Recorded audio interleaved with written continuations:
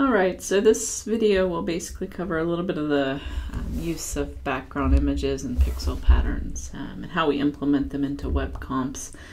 So before we get started, I'm just going to review a couple of resources. So most web designers are familiar with this resource. It's a website called Subtle Patterns, and so you can just search for that, or the URL.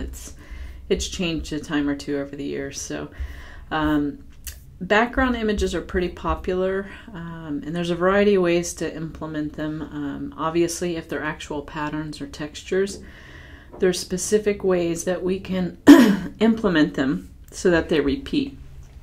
So what we're going to do is download this file, which I've already done. So another designer has already created it, so it's set up correctly, which I'll go over in a second. You can search for background images for the web, or for pixel patterns, or for textures. Really what you're looking for are images that will be tileable or repeatable on the web so that they can be loaded quickly and so that they basically tile. So obviously in code it's just a little bit of code that tells it to repeat.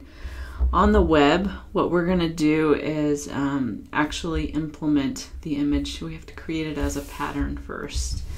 So here's my pattern, and the way they work is a designer creates the pattern, so technically you could create these yourself.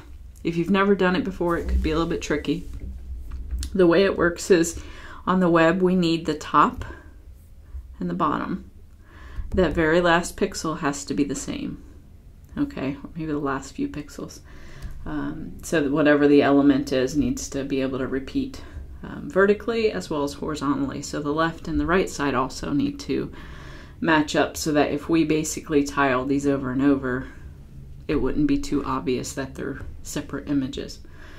The way we use these in Photoshop, though, is we would never just sit there and tile them manually. This would take us forever. So in Photoshop, we have the option to create a pattern.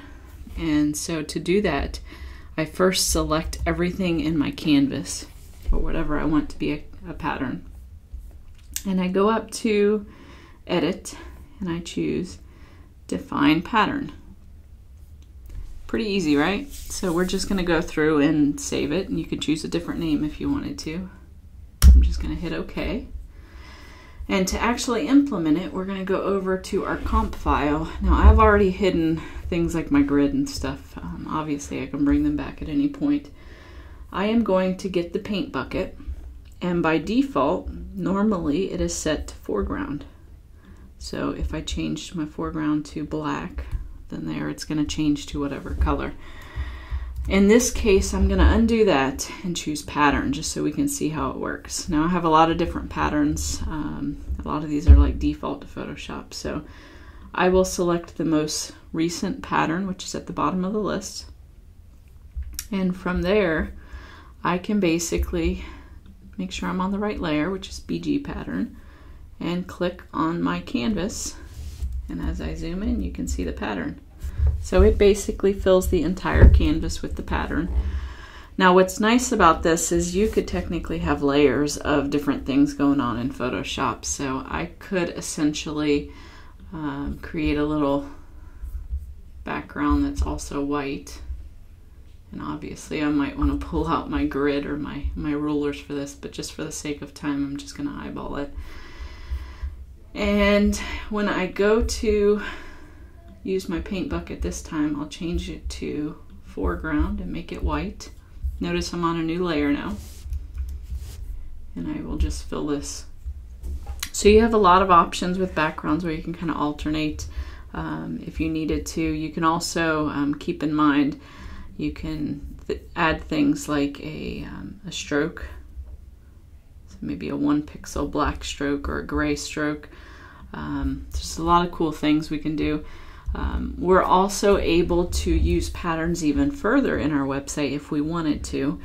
Let's say, for instance, we had a little call out box and maybe part of it we want the background texture to be inside of it. I would have another layer,